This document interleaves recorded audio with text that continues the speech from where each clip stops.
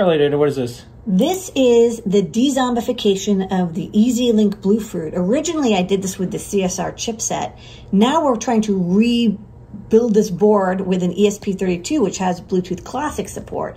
I have it wired up here to an Arduino Uno. The DTR line is connected to a capacitor. You can see data being transmitted. Blue means it's connected to Bluetooth. And I just uploaded a NeoPixel sketch. So what's interesting about this code is it does the baud rate selection correctly. So whatever baud rate you open up the COM port over here on the computer at, it does that, and also it passes through the DTR, DSR, RTS, and CTS lines. So it's actually kind of like a transparent serial port over Bluetooth Classic.